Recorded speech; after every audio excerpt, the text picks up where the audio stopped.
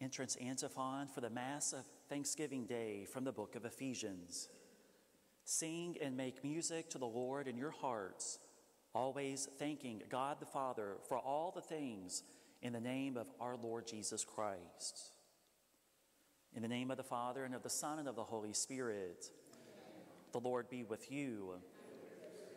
My brothers and sisters, let us acknowledge our sin and so prepare ourselves to celebrate the sacred mysteries. Lord, have mercy. Christ, have mercy. Lord, have mercy. May Almighty God have mercy on us, forgive us our sins, and bring us to everlasting life. Amen. Let us pray.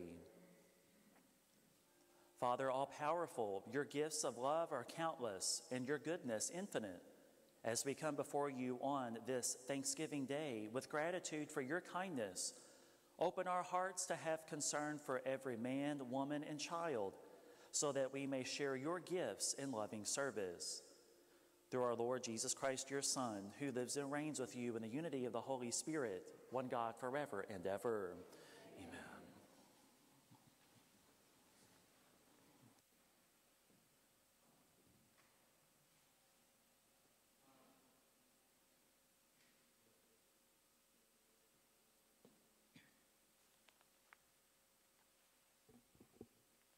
A reading from the book of Sirach.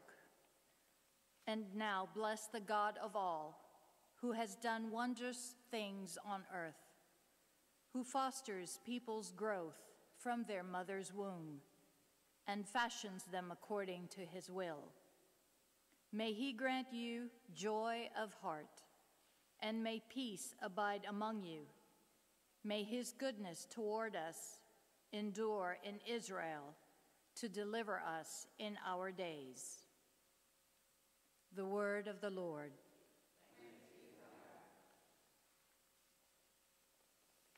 Blessed be the name of the Lord forever. Blessed be the name of the Lord forever. Praise you, servants of the Lord. Praise the name of the Lord. Blessed be the name of the Lord, both now and forever. Blessed be the name of the Lord forever. From the rising to the setting of the sun is the name of the Lord to be praised. High above all nations is the Lord. Above the heavens is his glory. Blessed be the name of the Lord forever. Who is like the Lord our God, who is enthroned on high, and looks upon the heavens and the earth below? Blessed be the name of the Lord forever. He raises up the lowly from the dust. From the dunghill he lifts up the poor, to seat them with princes, with the princes of his own people. Blessed be the name of the Lord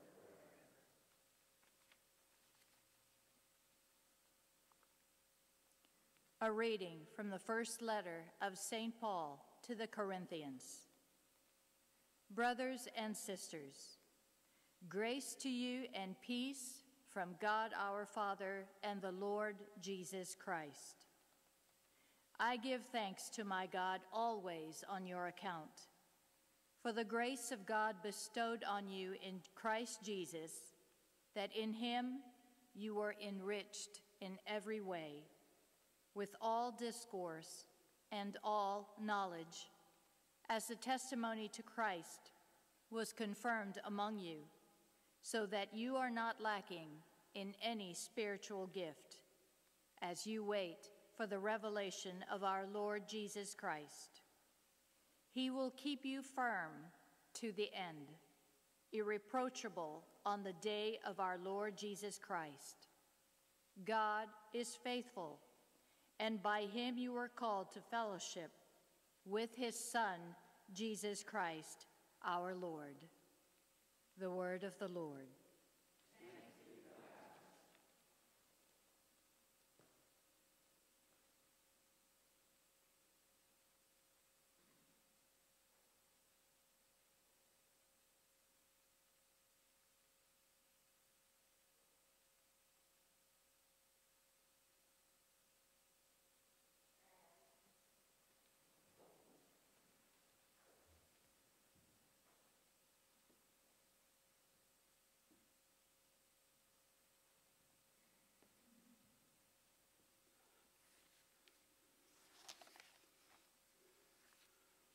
The Lord be with you.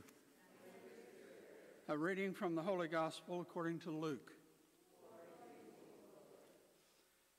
Jesus continued his journey to Jerusalem. He traveled through Samaria and Galilee. As he was entering a village, 10 persons with leprosy met him. They stood at a distance from him and raised their voice, saying, "Jesus, Master, have pity on us."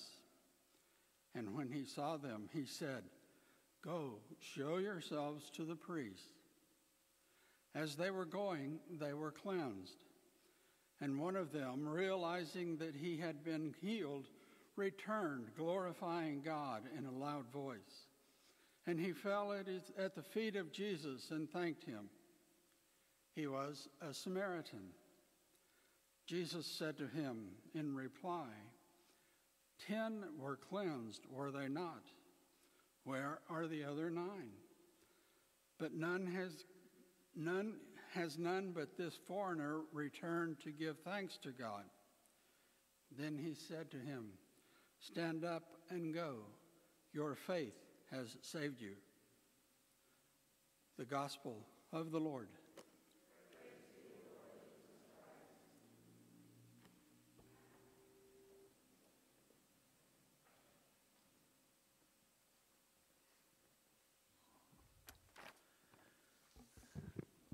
Today is a very special day for all of us. Today we celebrate, of course, Thanksgiving Day here in the United States. It's a day very special to give thanks and praise to God for the many graces and blessings that he has given us. As I've said many times this year of 2020, it can be hard to realize this and to thank God for graces and blessings in the midst of such great difficulty. I know most of you probably feel the same way, and I'm sure that the majority of us are ready for this year to be over, and that we are ready to welcome in a new year very soon. And in welcoming a new year, hopefully a new beginning. I feel the same way. But in the midst of all the challenges and the difficulties that we have encountered this year, we have to keep telling ourselves, because it's true and it's real, God is with us. God is present with us in good times. God is present with us in bad times. And at times, probably many times, it's difficult to feel the presence of God when life is difficult and inconvenient. But remember, God is here. God is with you and with me, especially in the difficult moments of life. God gives us the grace and the strength that we need in order to survive. We need God, and he is here to help us not only to survive, but to thrive. The holy sacrifice of the Mass is the highest, most perfect, most powerful prayer that we can offer to God. The Eucharist that we receive from this altar, the gift of the real presence of Christ, is the ultimate act of thanksgiving that we are able to offer to God, our Father. We take a moment to thank God for the many gifts and blessings that he's given us this morning, even if we have heavy hearts or it's difficult to be thankful this year. We completed a book study here at our parish on spiritual warfare. These past couple of months, we've been studying the effects of God's grace, but also the effects that darkness has upon our hearts and our minds, and how it can be difficult in order to deal with the darkness. Consolation is being close to God. Desolation is feeling far away from God, missing God's presence or a dryness there. In that book, I loved how it said, "What is the remedy for desolation. A grateful heart is the remedy for desolation. A grateful heart helps us in the midst of great difficulties and when life is challenging. This desolation, this time of challenge, isn't going to last forever. Praise God for that. And the book told us that. We know life is up and down, frontwards and backwards, hot and cold. Sometimes we feel close to God. Sometimes we feel far away from God. And where is God's presence? In the midst of desolation, in the midst of great trial and confusion, a challenge, inconvenience, reflecting upon the many gifts that God has given us, having a grateful heart is the remedy to desolation. Good times will come again, hopefully sooner rather than later. It just makes sense. If all I do is wallow in my misery, reflect upon all the bad things going on in the world, and let myself become overwhelmed, and let the negativity just snowball out of control, I come crashing down. And that's exactly what the darkness wants.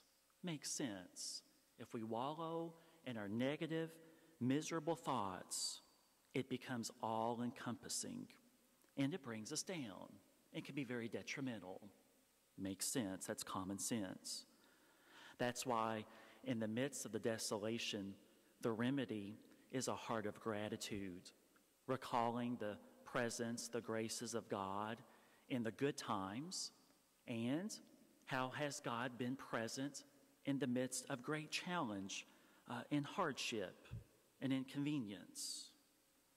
Heart of gratitude is the remedy for desolation. We definitely need that, and I keep telling myself that so that I don't become stuck in the mire of negativity and division and hopelessness. That's why we come to the altar of God today to be strengthened and ask God to continue to be with us, especially now, especially as we enter the holidays in the midst of another surge, so on and so forth. Just ask in the grace of the Mass this morning, which is the highest form of praise and thanksgiving and worship we can offer to God, and God is here. Just recall in the quiet silence of your heart, just take a moment to reflect upon how has God helped you? How has God been present to you? Especially when it's been hard to feel or hard to find. God is here and He is with us. How has God blessed you and helped you this past year? Take a moment to give God thanks and praise in the quiet of your heart for His tender love and mercy. May God bless us always. Amen.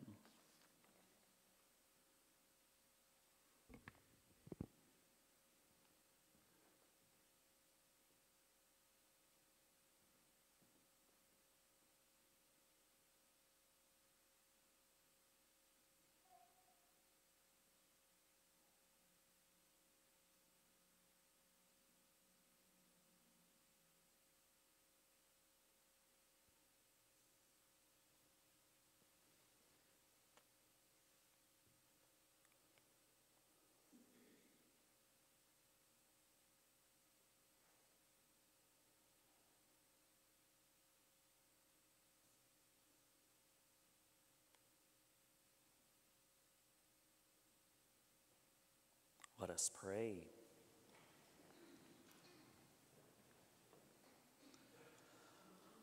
We call upon the Lord our God and offer Him our prayers and petitions in thanks and praise to Him.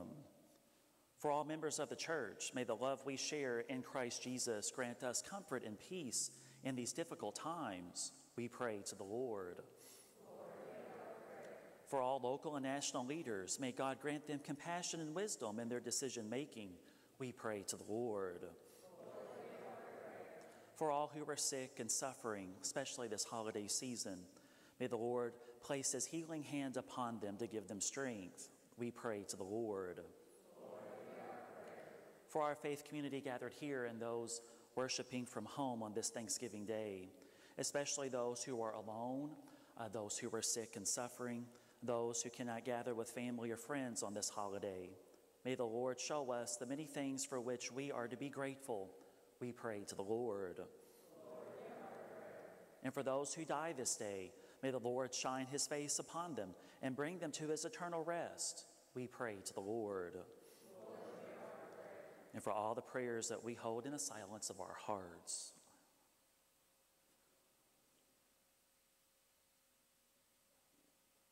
And all the prayers written in the book of intentions, we pray to the Lord. Lord God, we can never thank you enough for your goodness and kindness to us. Please accept our prayers, which we offer through Christ, who is Lord forever and ever. Amen.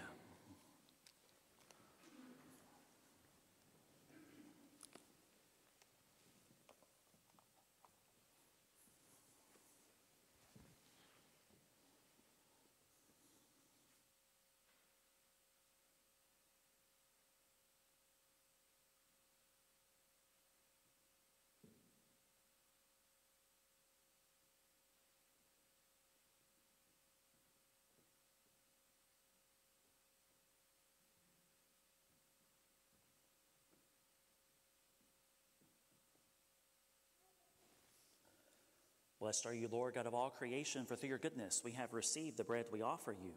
Fruit of the earth and work of human hands, it will become for us the bread of life. Blessed be God forever.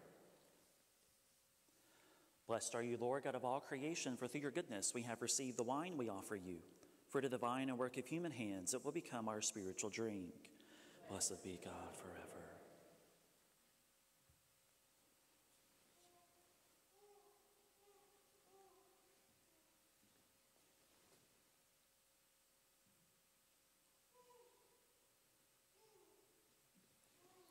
Pray, my brothers and sisters, that this my sacrifice and yours may be pleasing to God, the Father Almighty.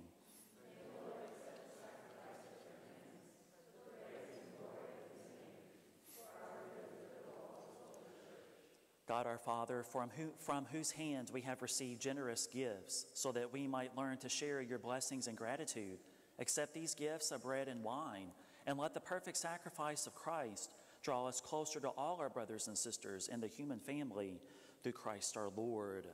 Amen. The Lord be with you. Lift up your hearts. Let us give thanks to the Lord our God. It is truly right and just, our duty and our salvation, always and everywhere to give you thanks, Lord, Holy Father, Almighty and eternal God, through Christ our Lord.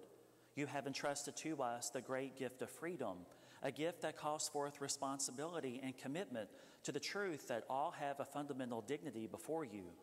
In Jesus, through his death and resurrection, we find our ultimate redemption, freedom from sin, and every blessing.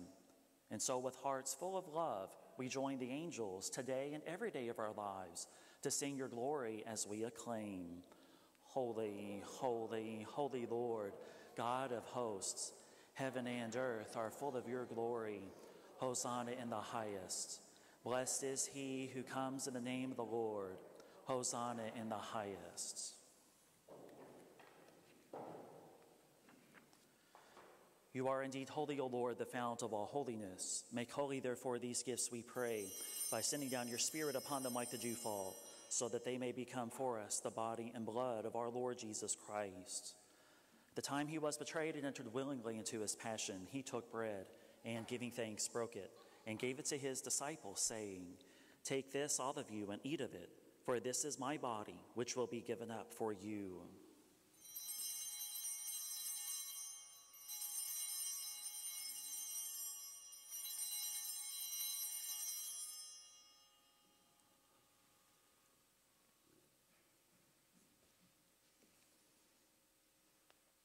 In a similar way, when supper was ended, he took the chalice, and once more giving thanks, he gave it to his disciples, saying, Take this, all of you, and drink from it, for this is the chalice of my blood, the blood of the new and eternal covenant, which will be poured out for you and for many for the forgiveness of sins.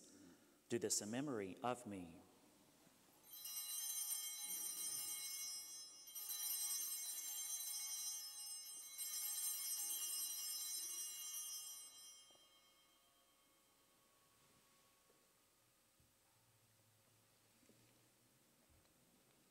The mystery of faith. We proclaim your death, O Lord, and profess your resurrection until you come again. Therefore, as we celebrate the memorial of his death and resurrection, we offer you, Lord, the bread of life and the chalice of salvation, giving thanks that you have held us worthy to be in your presence and minister to you. Humbly we pray that, partaking of the body and blood of Christ, we may be gathered into one by the Holy Spirit. Remember, Lord, your church spread throughout the world, and bring her to the fullness of charity, together with Francis our Pope and William our Bishop and all the clergy. Remember also our brothers and sisters who have fallen asleep in the hope of the resurrection, and all who have died in your mercy. Welcome them into the light of your face. Have mercy on us all, we pray, that with the Blessed Virgin Mary, Mother of God, blessed Joseph, her spouse, the blessed apostles, and all the saints who have pleased you throughout the ages, we may merit to be co-heirs of eternal life, and may praise and glorify you through your Son, Jesus Christ. Through him, and with him, and in him, O God, Almighty Father, in the unity of the Holy Spirit, all glory and honor is yours forever and ever. Amen. At the Savior's command and form of divine teaching, we dare to say, Our Father, who art in heaven, hallowed be thy name. Thy kingdom come, thine will be done, on earth as it is in heaven.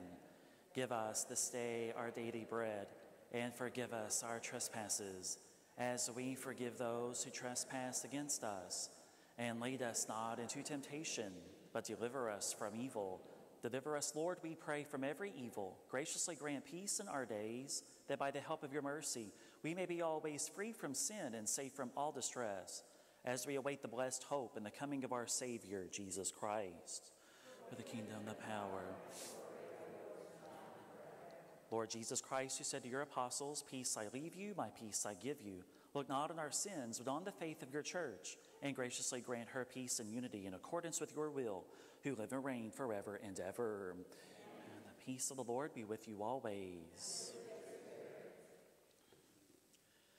Lamb of God, you take away the sins of the world, have mercy on us. Lamb of God, you take away the sins of the world, have mercy on us. Lamb of God, you take away the sins of the world, grant us peace.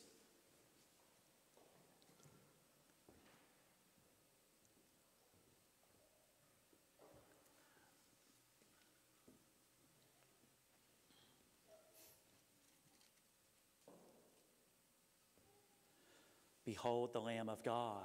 Behold him who takes away the sins of the world. Blessed are those called to the supper of the Lamb. Lord, I am not worthy that you should enter under my roof, but only say the word, and my soul shall be healed.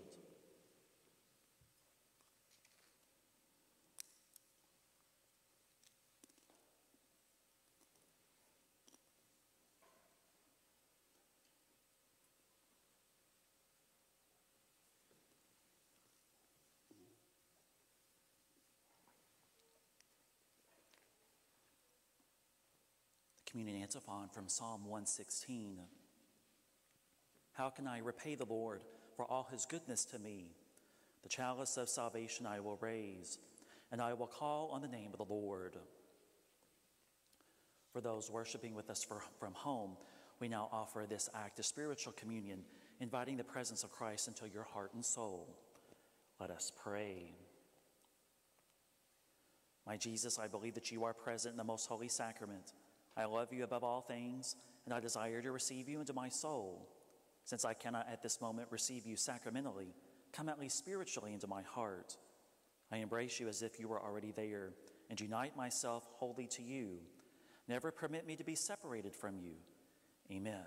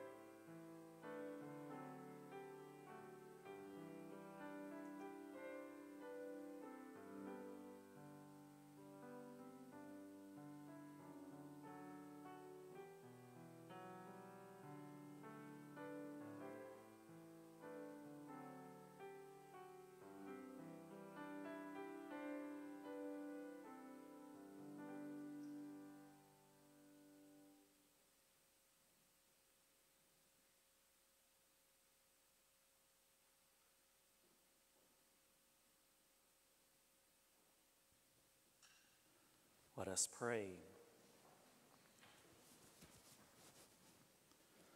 In this celebration, O Lord our God, you have shown us the depths of your love for all your children.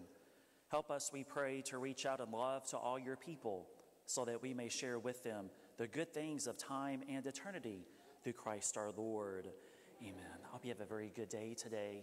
And just remember that the office is closed today and tomorrow, and there's no Mass in the morning. And we will pick up with Mass as usual this upcoming Sunday for the first Sunday of Advent. The Lord be with you. May Almighty God bless you, the Father, the Son, and the Holy Spirit. Amen. Go forth in peace. The Mass is ended. Saint Michael, the Archangel, defend us in battle. Be our defense against the wickedness and snares of the devil. May God rebuke him, we humbly pray. And do thou, O Prince of the heavenly host, by the power of God, thrust into hell Satan and all evil spirits who prowl about the world for the ruin of souls. Amen.